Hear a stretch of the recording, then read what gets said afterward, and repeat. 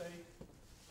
Adrian is famous not only for his work in operator algebras, quantum groups, and many other branches of mathematics of which I'm not even aware, I imagine.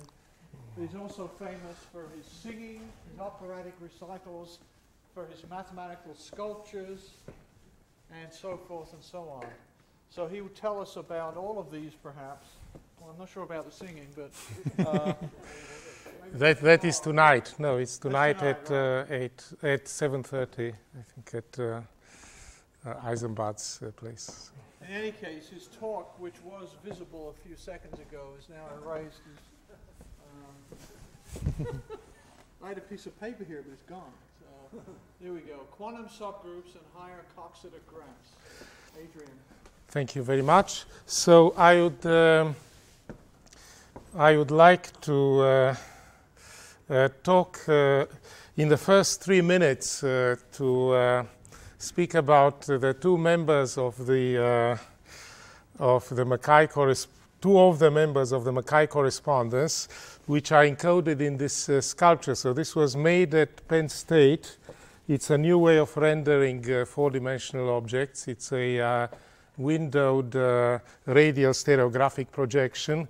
And here there's a piece of the Penn State, well, actually, it's not missing from the Penn State sculpture, but it's an extra piece that we had. So this is one of the little triangles which you see there.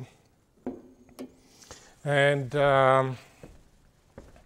it's a 24-cell, which I call the octacube. It's a fourth among the four-dimensional regular solids. And the rendering method is new. I'll talk about this tomorrow, but here's how it looks in its site. Here there's the sculpture, and then close-ups. You should, let me magnify it a little bit.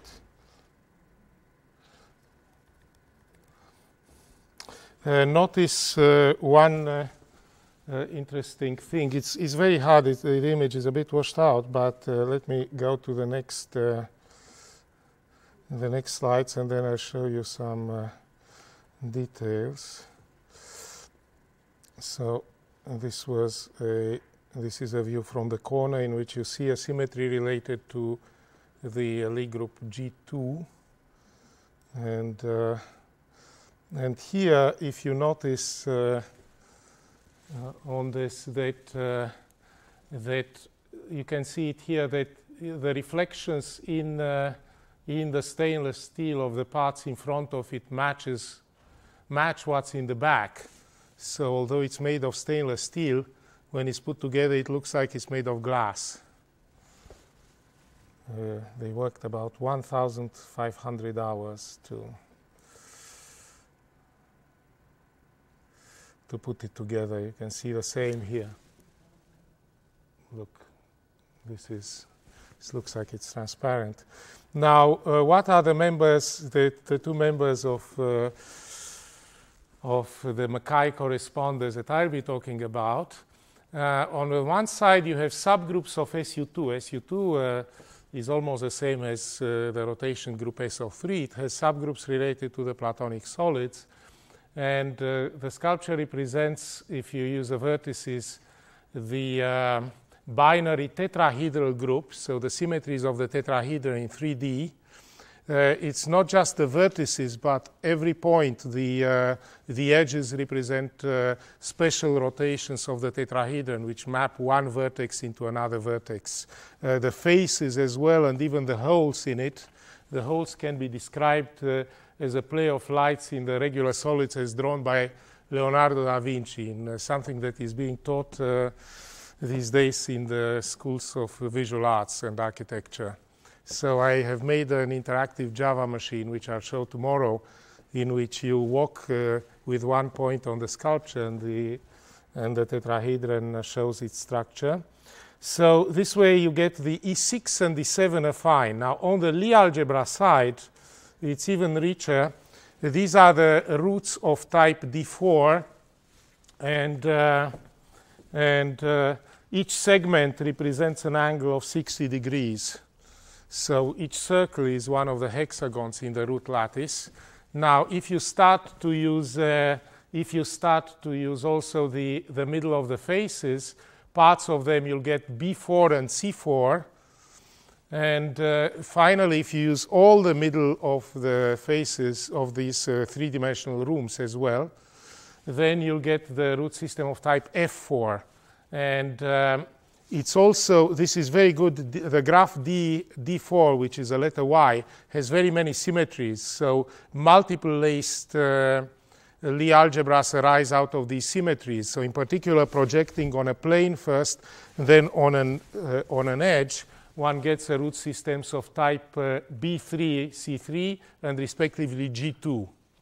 So one can see exactly how these structures arise. It's also the vertices are also coming, also encoding the 24 spheres which surround the sphere in the lattice, in the closed lattice packing, which is tight precisely in dimensions 2, 4, 8, and finally the Leech lattice 24. So this is one of the tight ones, and you can see the spheres. In fact, in the pictures that you had before, in the pictures that you had at the beginning, I might be able to show you here that if you look at the base of the sculpture, here there are some circles which are exactly the intersection of those close packing spheres with the base. So the sculpture is human size, about 6 feet, and is brought by the base to eye level. So more about this tomorrow. Now about the McKay correspondence. In a short paper in 1990, McKay made the following crucial observation, that the Cartan matrix of a unimodular fine Lie algebra has the form 2 times the identity minus matrix, and that matrix is a adjacency matrix of a graph, delta G, delta gamma. So if you want the inner product to be positively defined or semi-definite, then you need that the matrix of the graph should have norm less than 2. This restricts precisely the graphs to the graphs of type ADE, together with another graph which he didn't address, but we will address actually in this talk. There are some tadpoles which have also norm less than or equal to 2, and which do not appear for some deeper reasons in the structure of SU2. And now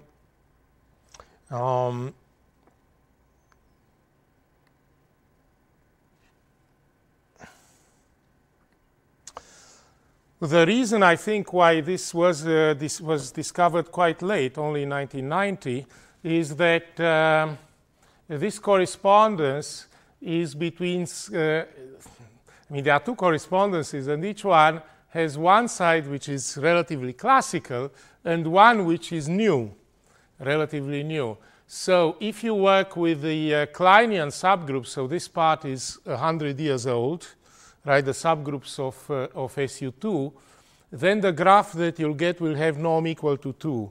And then the Cartan matrix will have one degenerate direction. And so the correspondence is done with an affine simple Lie algebra, which is a relatively new object. On the other hand, if you want to work with a simple Lie groups, which have non-degenerate Cartan matrix, this part is again relatively classical. The other side will have some strange objects that were mentioned in the talk before, which I've introduced about 1993, starting in 1993, these quantum subgroups of SU2. And so this is a new part. So each one involves an old and a new part. And maybe that's why the correspondence has been made quite late.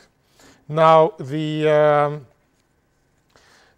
the second member, what we're going to show is that if you take the AD, the non-affine graphs, they have natural irreducible objects as vertices and have edges given by tensoring. So they're like a Cayley graph for tensoring with some objects, but those objects are not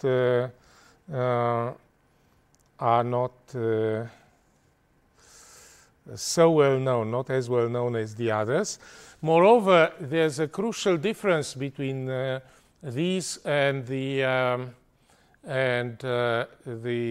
usual structures that one associates to the ADEs, namely that D odd and D7 are very different from the other ADEs. Namely, there's no self-contained multiplication, tensoring on the vertices of a D odd or of an E7. You cannot put objects on the vertices so that one of them is the identity, the trivial object, its neighbor is the generator, and so that the graph corresponds to the tensoring with the generator. So they are only modules. They can be tensored with something from outside.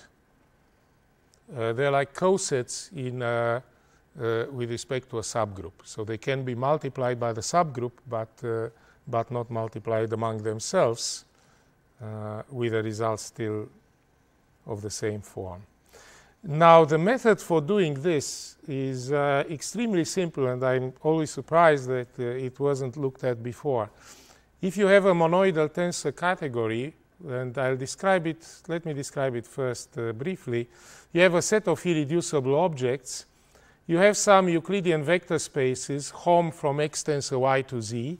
So they model, in a way, the tensoring structure of representations of finite group or compact group or so, without the commutativity, with the trivial object 1. And the rest of the data are some 6J symbols, some coefficients for changing bases corresponding to associativity. If you tensor X tensor Y tensor Z, and you take the home up to T, you can decompose it first in one way, X tensor Y first, or then Y tensor Z on the other hand. Now,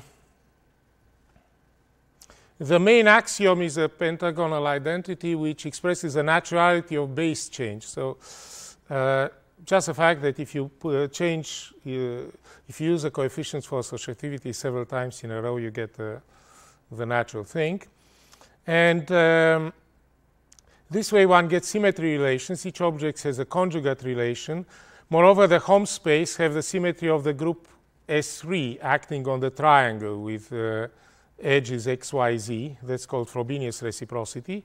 And finally, the coefficients, the 6J symbols themselves have the symmetry of the tetrahedron. Sometimes one adds to this some additional data, which is a braiding, a distinguished home from X tensor Y to Y tensor X for each X and Y, which commutes with the fusion.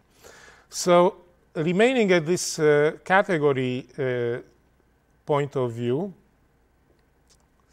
the idea is extremely simple. See, what you have to do is make the same transition that you do from going from loops at a point to paths between points on a manifold, from a group to a groupoid.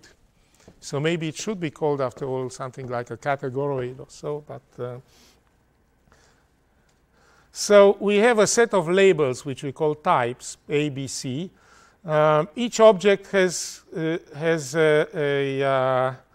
two types, one on the left and one on the right. The motivation for me was the fact that I was looking at inclusions A into B of operator algebras, and what comes out naturally there are bimodules. So with A included in B, you have B as an AB bimodule, and you start with that, you tensor and decompose. So the objects are of type AB. And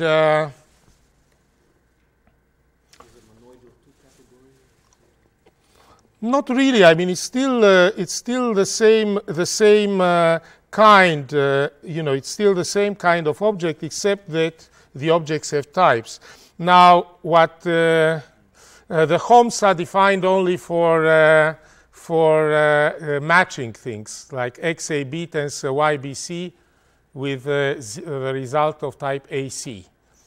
Yes. And if in particular, if you take all the objects of the same kind AA, then you have the usual monoidal tensor category. So monoidal tensor category is just something that you get at every node. It's exactly what you do on a manifold.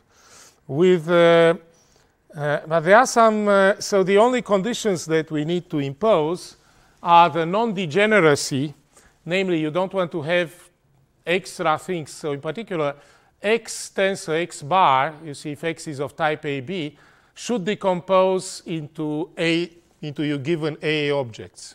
Yes? So otherwise, you could put all kinds of other irrelevant things.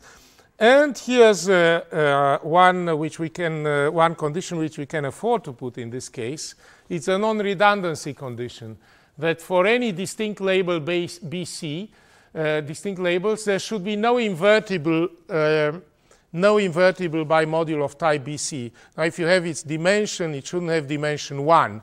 If invertible means that X tensor X bar gives you the identity. And this, if you had such a thing, then the objects of type BB would be simply the objects of type AA conjugated by this element. And this is indeed the case of manifolds. That's why there are lots of books on loops at a point, but not so much on paths. So you get loops at any other point by simply moving from one point to the other one. So here we can afford to avoid this and look only at the distinct ones. In particular, if you take the minimum of the log of the dimension of an object, this is a distance between the labels AB. And what we're looking for is a maximal extension. So you start with objects of type AA, and you want to find all the possible B, C, Ds, and so on, with all the possible objects with this condition. And that's called a maximal atlas. And the nice theorem here, the rigidity theorem, you proved using compactness. I presented at a conference in Rome around 1996 or so, was that is that if you have a finite number of objects of type AA, then this maximal atlas is finite. So there are finitely many possibilities, B, C, and so on. So let's see. So the problem is looks either trivial or impossible, but actually it lies just in the right place in between. So once you have two of these labels, and one such example, which we'll discuss a little bit later, is a case of a finite group. In that case, you have objects of type AA, which are group elements, and objects of type BB, which are group representations. So once you have this, you can compute manifold invariants, 3 manifold invariants, in the style of Turaev-Rho. And excuse me, with this move,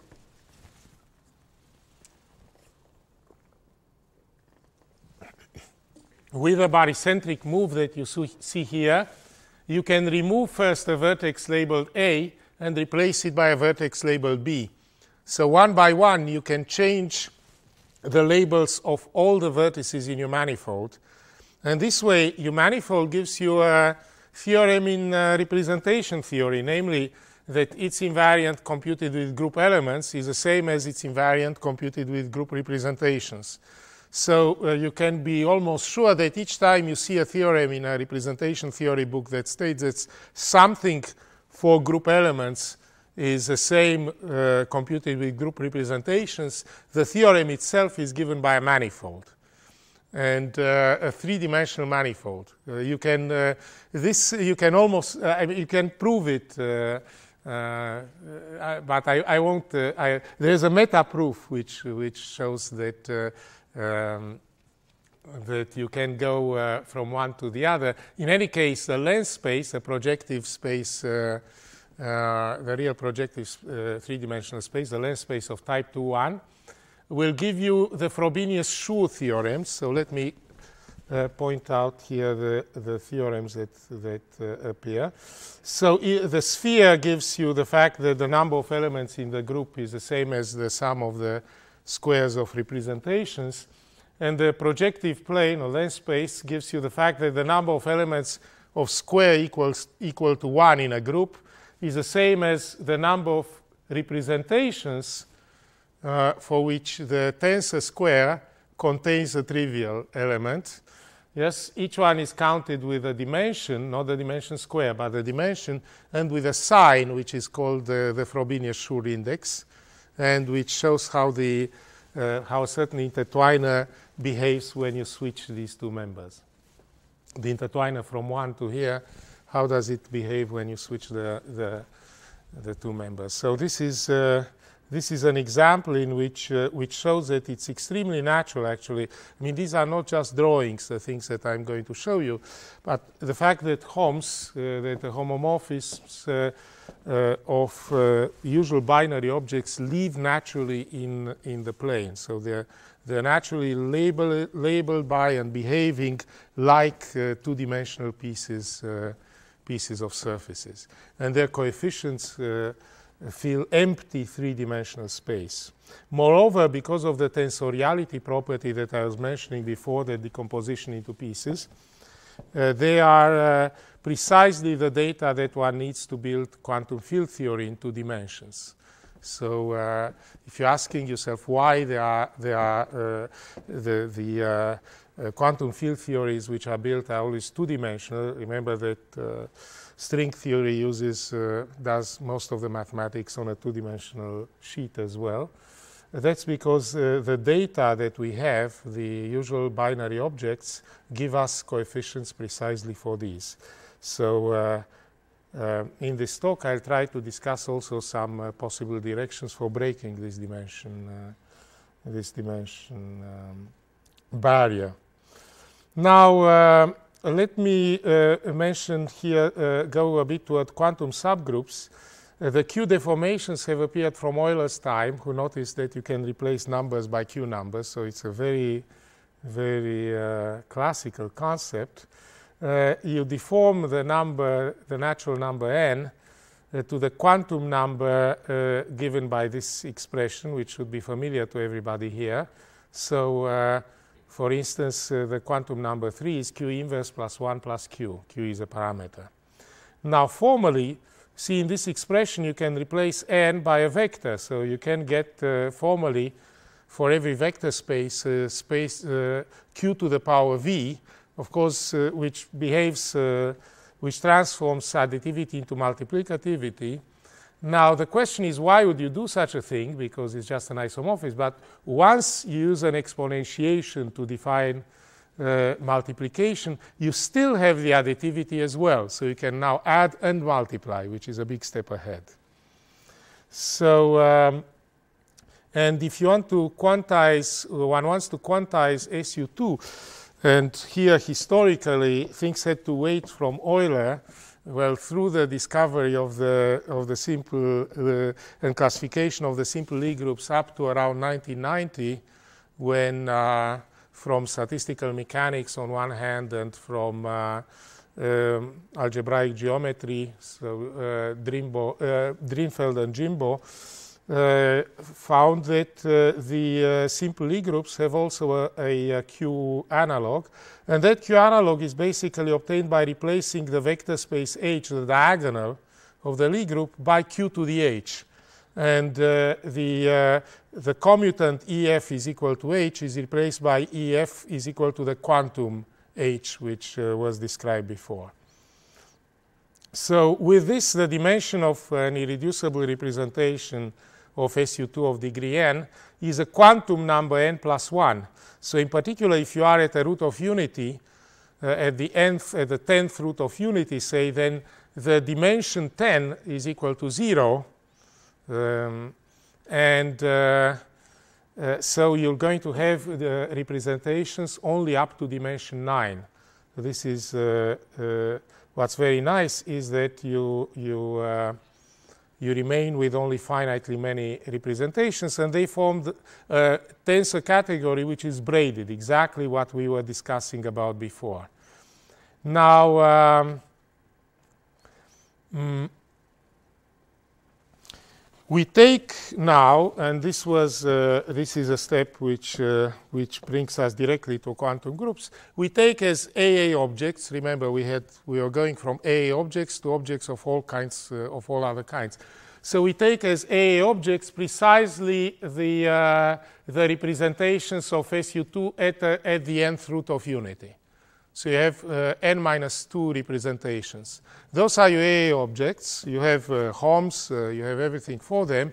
And you're asking, what can they tensor? What can they act upon? Yes? And it will turn out that the labels B, C, and so on that you get are precisely those ADE graphs which have the same Coxeter number, so the same norm of the graph as your given graph. So the norm of the graph should be the quantum number 2, which is 2 cosine of pi over n. So if you are at the 30th root of unity, you will have 3. So this maximal atlas will have 3 vertices, A, D, and E. So you'll have objects of type AA, AD, AE, D, and so on.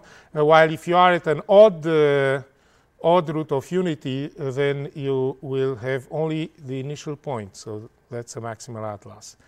Now, in the finite group case, the reducible objects which can be computed quite easily are, the labels of the maximal atlas are precisely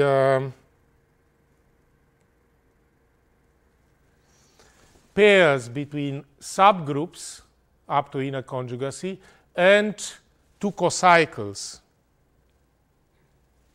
with values invertible complex numbers. So you have a subgroup and a 2 cocycle on it, another subgroup and another 2 cocycle, and the reducible objects of type HK are precisely representatives of double cosets, HGK, together with the reducibles of the stabilizer group, H intersected with GKG inverse, perturbed by the 2 cocycles, one on the right, one on the left. And in particular, the objects of type 1,1 are exactly group elements. The objects of type GG are group representations. And if you have a subgroup, then the objects, a subgroup K, then the objects of type KG are the graph G itself, are the irreducibles of the subgroup. So what we have here are irreducibles of the subgroup. And that's exactly the McKay picture. The vertices of the graphs ADE in the affine case are exactly irreducibles of the subgroups of SU2.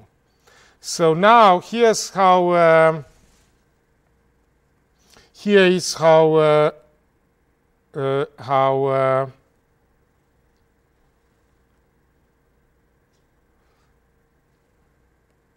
the same picture looks like in just a bit. So I think that this is a little bit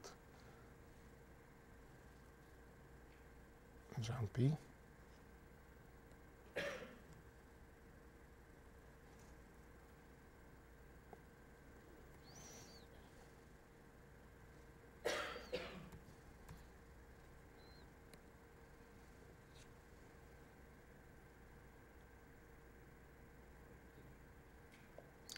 Just a bit. So I will. Sometimes it's moving in a strange way. So I will go just back.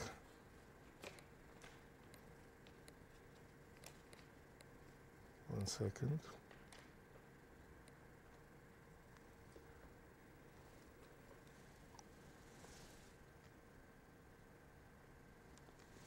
Yes. Now what you can see there at the bottom is a graph, is a quantum subgroup, in a way, a couple of quantum subgroups, A, D, and E.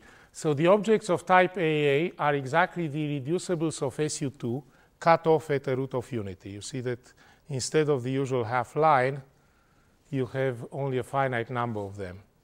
The other vertices, so here we are at the 12th root of unity, are the D and E. There's a graph D7 and D6 which have the same Coxeter number. Now here you see that the objects of type AD are labeled by the graph D, and the objects of type AE are labeled by the graph E, and the objects of type AA by the graph A. So these are exactly the McKay, this is the analog of the McKay picture. So the objects, we have found irreducible objects. Yes, so a priori they're only a module, because a graph G, the objects of a graph G, appear as having type AG. Yes, so they can be multiplied only by objects of type AA. However, so they are in a bit, if you like a geometrical analogy, they're a bit like symmetric spaces. You have a group, a symmetric group which acts on a manifold, and the manifold is just is a kind of quotient. Now, in this case, however, what you can do is look at the automorphisms of the manifold, and if you find there the graph itself, then it means that you have the manifold acting upon itself, and then it's a group. So in particular, in the case of E6, you look at its self-symmetries, and you find here the graph E6. Look, the shape of the letter E. So this means that E6 acts on E6, and this is the E6 is a subgroup. While if you look at the graph at the self-symmetries of type D, then you see that the graph that appears is AN.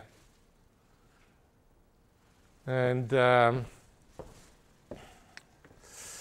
yes, I'll discuss this a little bit more later.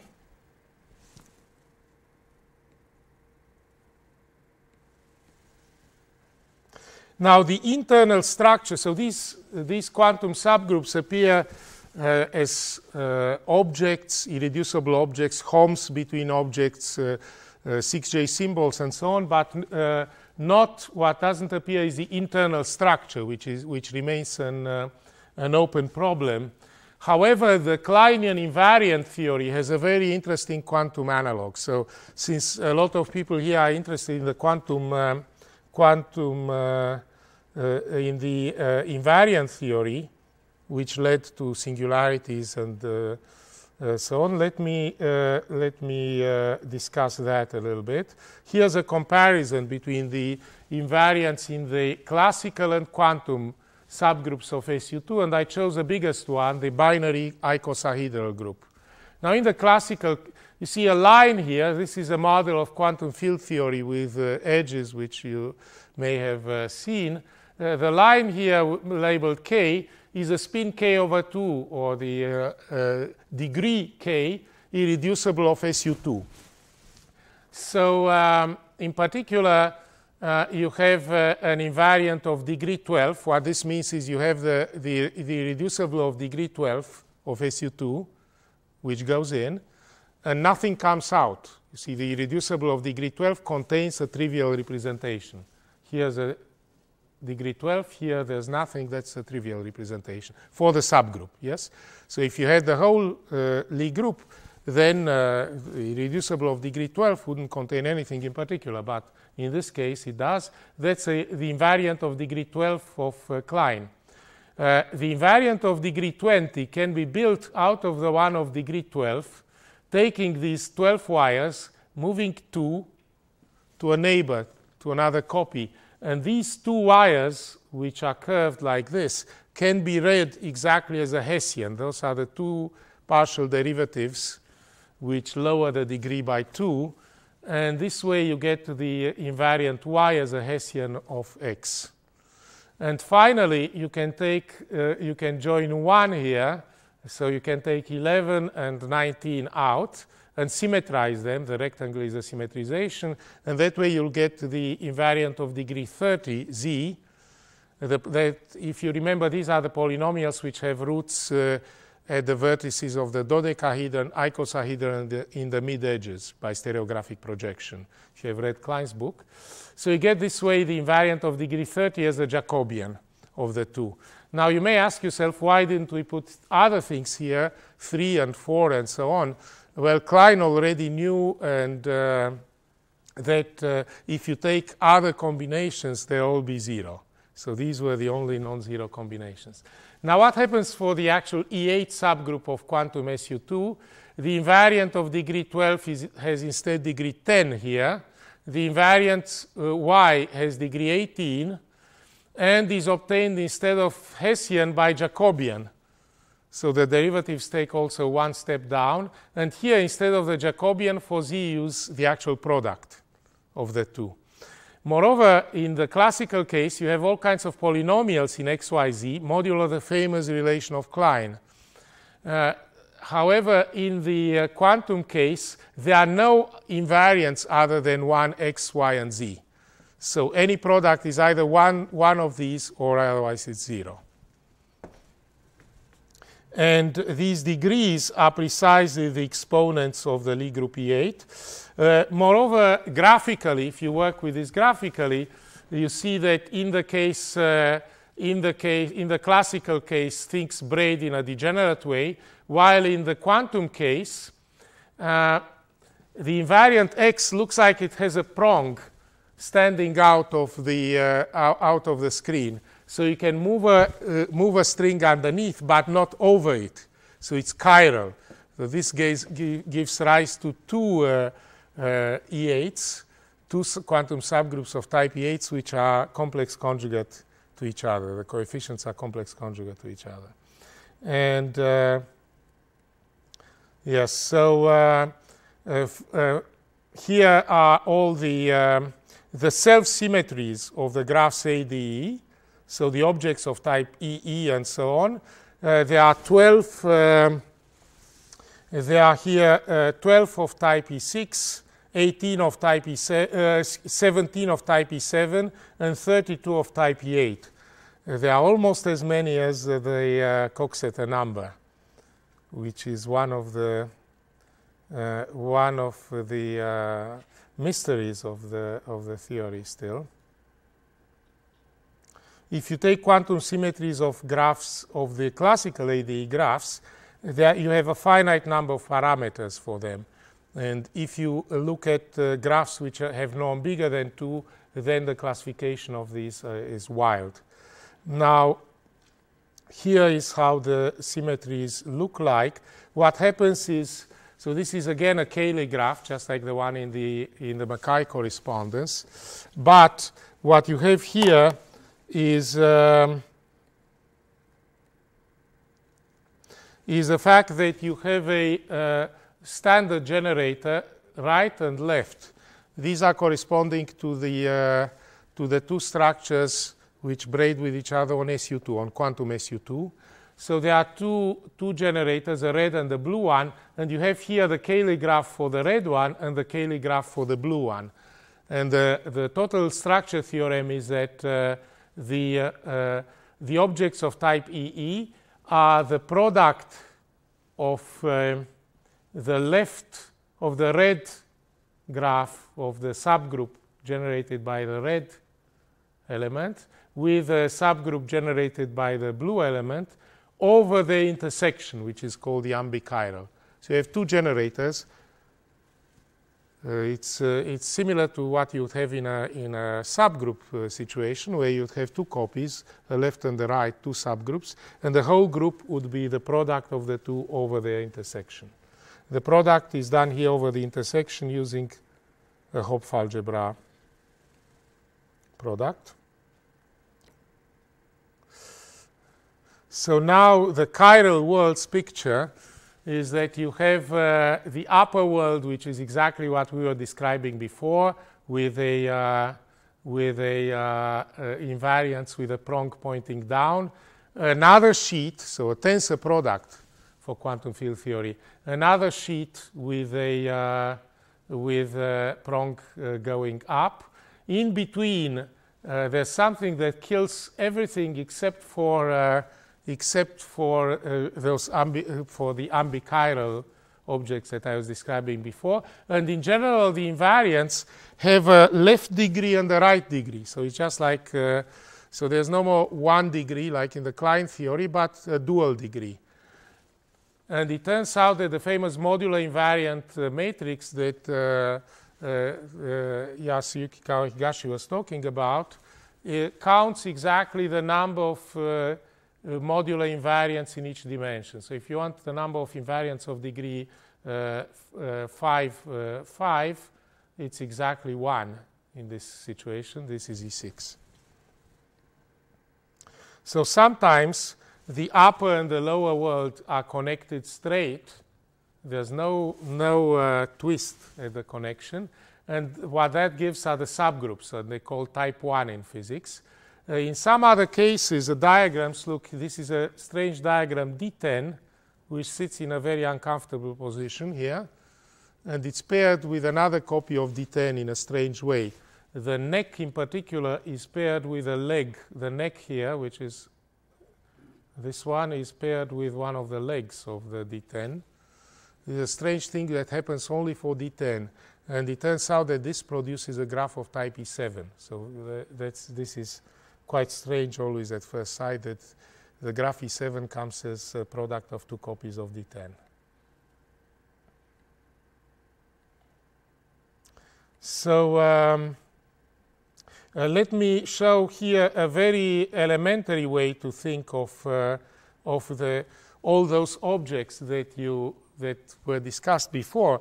Think might seem very abstract, but what you really take is you take one graph G and another graph. Let's take it right now also a graph G, and you try to map one onto the other. Now, if you'd map them vertex to vertex and so on, you would have a symmetry of the graph, and that's exactly what gives rise to multiple laced edges and so on. But there are very few symmetries for the graphs ADE.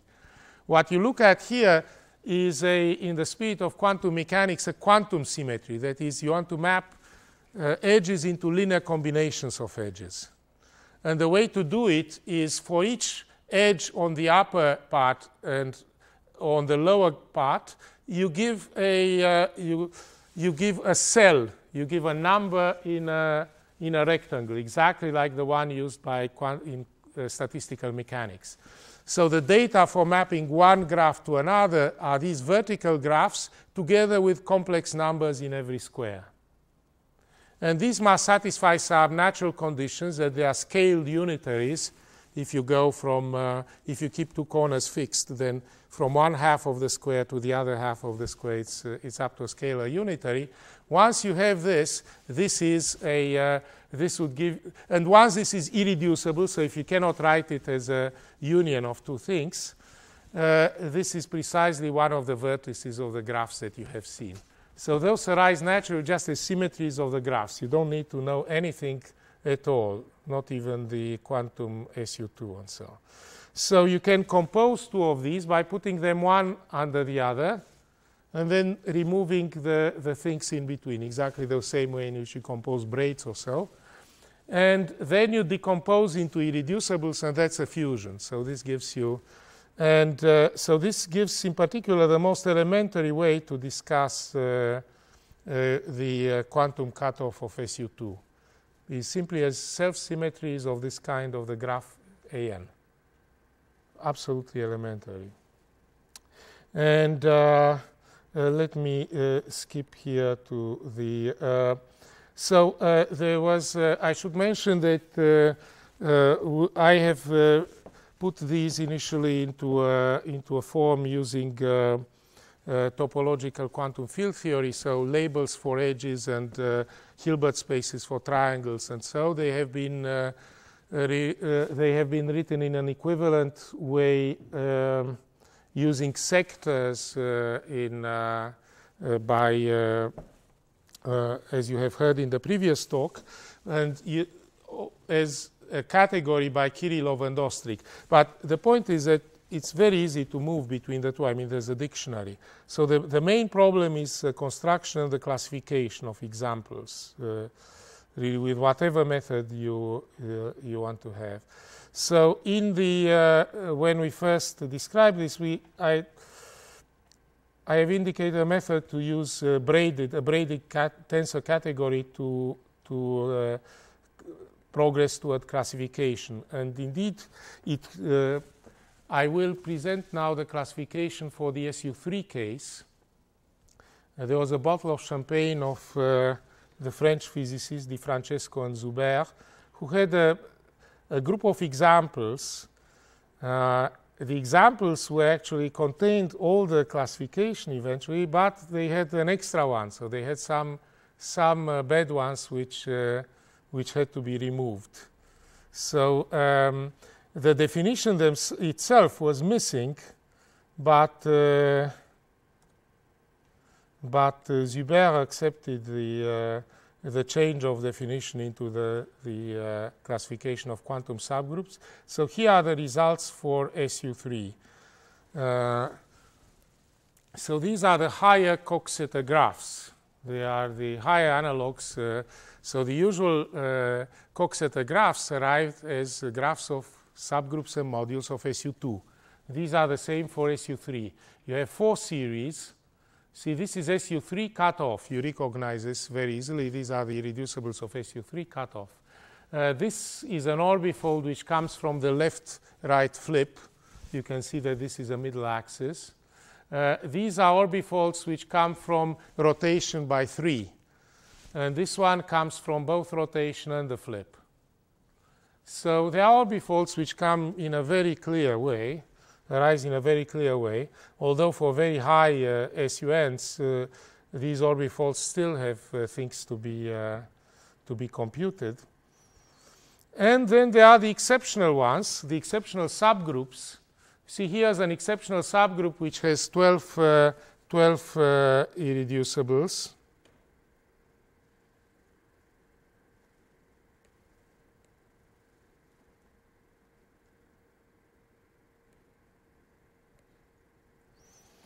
And here's another one with 12.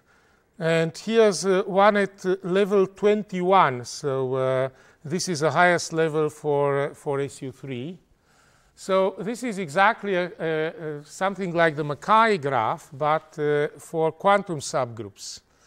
They're much better behaved, notice here, than the subgroups of the actual SU3. There are lots of subgroups in exceptional positions there. Here there are only 3 quantum subgroups and 4 modules of them.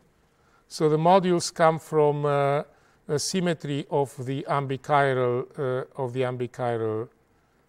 graphs, parts of them. Now, what I have found was that for those graphs to exist, you see there are very many graphs with norm, 10 minutes?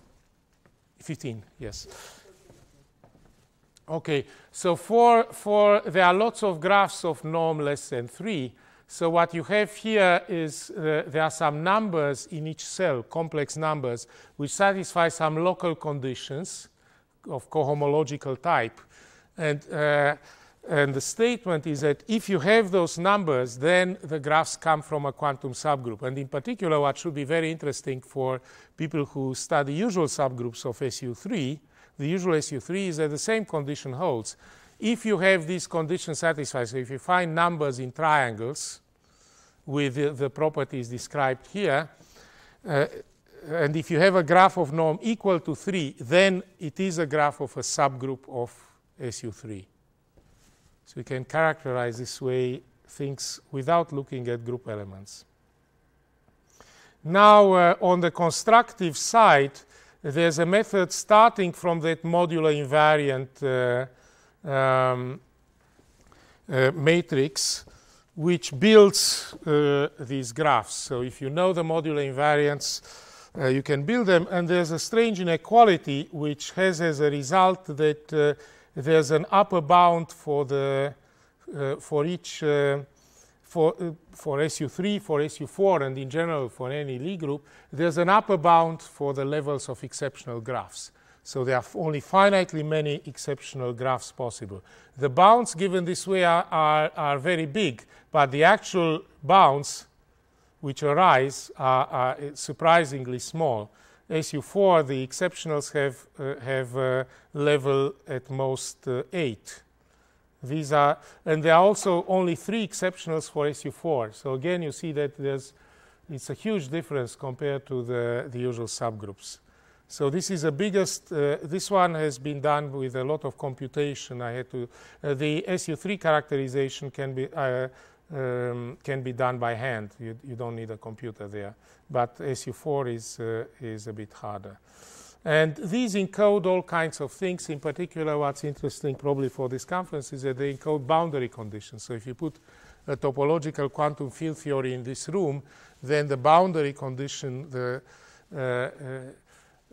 for it is given by objects of type AB. So if the objects of type A describe the inside, objects of type AB describe all the possible boundaries. And we have also all kinds of explanations of the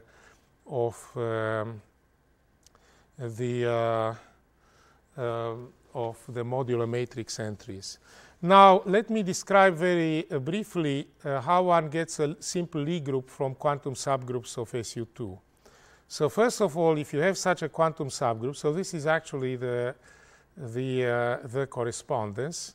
You have a you want to, I mean, the usual method is to work separately with the upper triangular and lower triangular parts. But actually, it's much more natural to handle them both at the same time. So for n,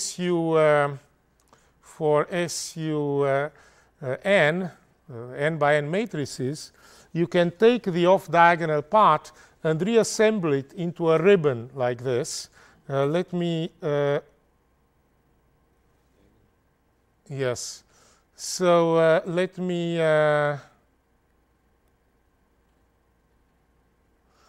try here to show this ribbon in movement. So these are the n by n matrices. You separate the diagonal part as in Cartan, and you move the off-diagonal part like this, and then you close it in a circle. And now you have the natural ribbon structure on it.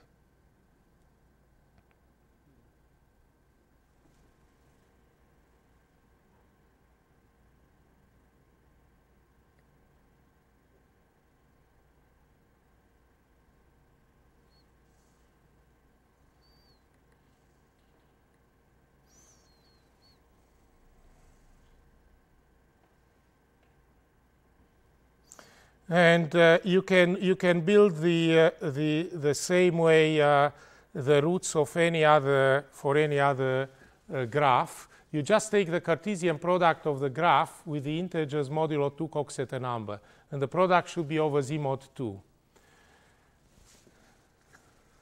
So that's the most natural. You get this way all the roots at the same time. Now, you have for these graphs a graph Laplacian, the adjacency matrix, and you have one for the horizontal graph, like E6, and you have another graph for the vertical graph. And you call the harmonic functions the functions for which the horizontal Laplacian is equal to the vertical Laplacian. So the sum of neighbors vertically is the sum of neighbors horizontally on the ribbon. And then what happens is that if you project onto this subspace the Dirac function at a point, you get exactly the inner product of that root with all the others. So the metric is obtained, the inner products are obtained in a very, very simple way this way. The weights are integer-valued harmonic functions, so the weights appear very naturally as well. And now you have the roots on a root shell, on a ribbon, and you can see actually this ribbon. You see, and the vertical on the ribbon is the Coxeter element. You can see it on the sculpture itself. So this is the D4. I'll talk about it tomorrow. In fact, something that I will only briefly discuss is that if you have a basis with integer coefficients of the universal enveloping algebra, then it chooses for you precisely this ribbon. This is shown in the following way. In the bases, suppose that you look at E12, E23. E12, E23 minus E23, E12 contains E13, is equal to E13, right? So if you have integer coefficients and you look at it modulo 2, then the result is either in the first, in E12 times E23, or in E23 times E12. So it breaks the symmetry, the place where the result is. And if you put all this breaking of symmetry together, then you'll find exactly the order structure on the ribbon.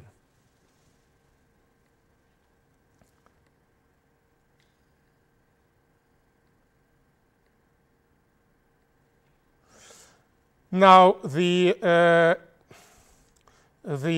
thing that one should use, so there's a way to use the essential paths, or paths which have no repetitions essentially, put them one after the other and project onto the same essential path. So a very combinatorial way to describe a product of paths on this ribbon.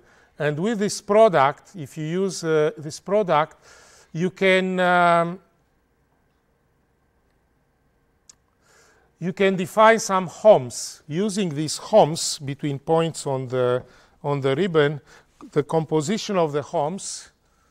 So once again, the composition of the homs is you put two paths head to tail, and you take out the repetitions by projecting onto a subspace.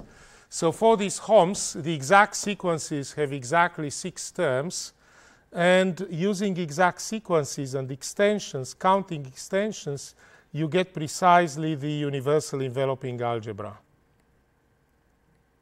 So let me skip, because I would like to go to the in the last few minutes to some consequences of this. There's also so what one uses here are paths on the graph, and with these paths, one can find natural basis for irreducible representations of the Lie groups as well.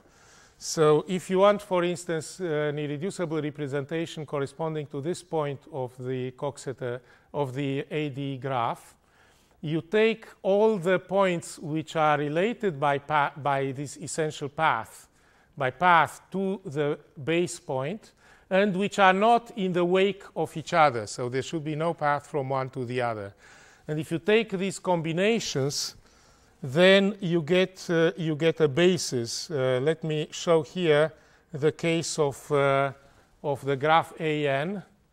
You see that in this case, if you take 2 points which are not in the wake of n points which are not in the wake of each other, you can translate them using a combinatorial mechanism into precisely the usual description of exterior products.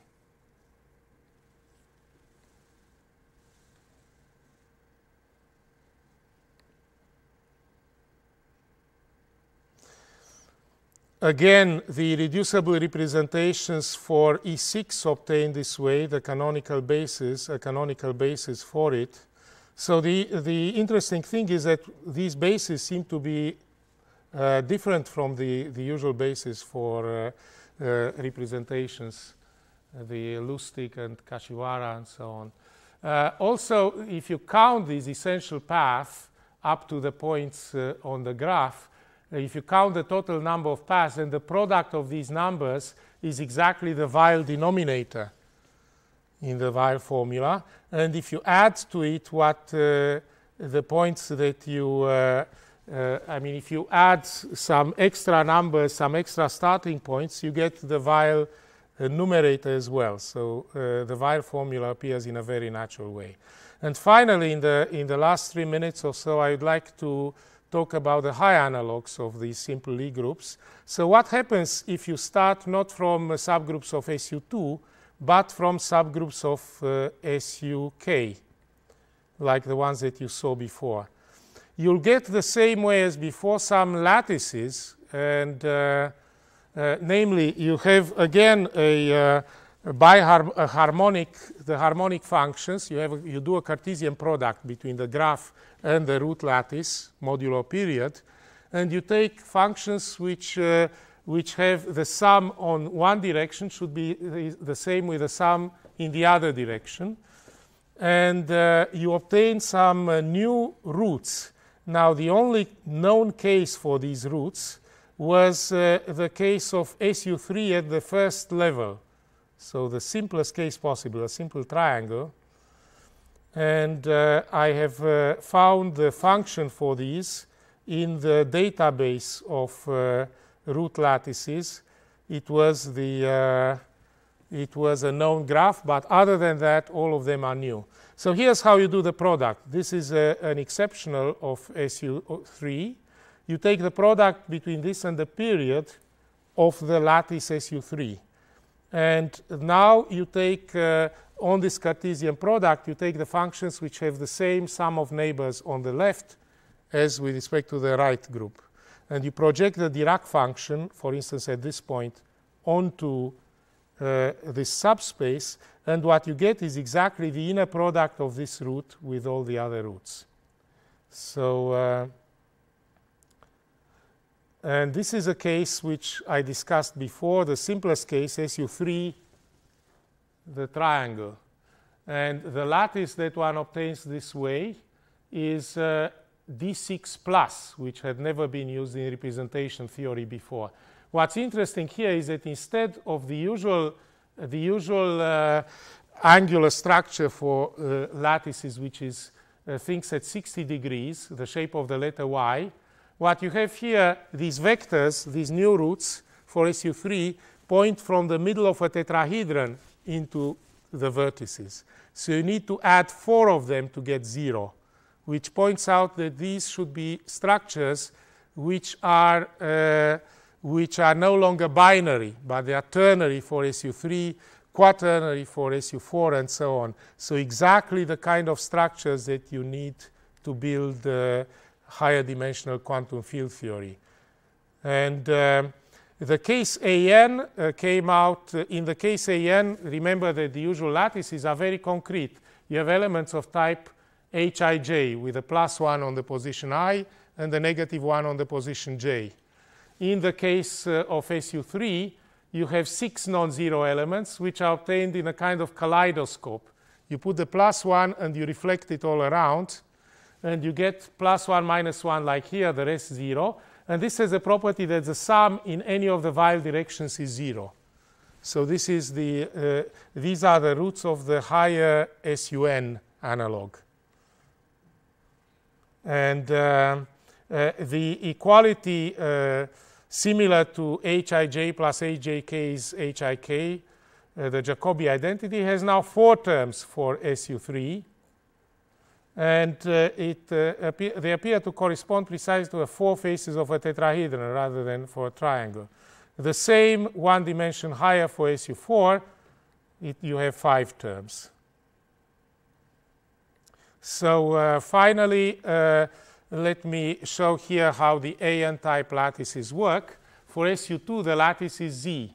Now, if you want to go for the graph AN in general, the usual AN, you put each point, you replace each point of the lattice by a copy of Z. And you take a period. So the usual, the lattice for SU3 is Z plus Z plus Z, in which the sum of a period is 0. Yes? Now, if you want to go from there further, you take the lattice of this kind, and you take a period. The period is not quite visible with this projector. It's a period about this big. And what you have is a sum on each Weyl direction should be 0. So you take copies of Z at every point of a lattice, and you ask for the condition that the sum in all directions, Weyl directions, is 0. These are the higher lattices of type AN. But of course, what keeps this from being trivial is the fact that each of the orbifolds, each of the exceptional subgroups also give lattices of the same kind. So so those exceptionals are for me a guard against triviality, because There's no known mechanism among the usual ADEs which explains those exceptionals. And each of those exceptionals give rise to the same structure. Now, if you, with data from the usual SU2, what you get, remember things don't depend on triangulations because of associativity, what you get are Hilbert spaces for surfaces with points. So that's why you have points, particles as points on a surface. And that's the structure in all the usual things. Now, if you would use, instead of that SU4, it turns out that instead of points, you'd have one skeleton, exactly Feynman diagrams. So the data from the subgroups of SU4, if one completes this project, should fill exactly the space between Feynman diagrams. So the particles would be simply edges of the thing, and they would dictate what kind of homes are surrounding them. So there's a chance to start to do quantum field theory from a completely new point of view. If you had these vector spaces around Feynman diagrams, you could compute with them relative probabilities and all the things that you need in physics. So, and moreover, these would be really four-dimensional, so you wouldn't have the problem that you have in string theory, that because you work on a two-dimensional string, you have a very hard time finding the actual particles which depend on the interaction with space. So if you want particles, you need to be in the correct number of dimensions, physical number of dimensions, 4. So you need to do exactly what you do in conformal field theory, but in 4 dimensions directly. So I'd like to stop here.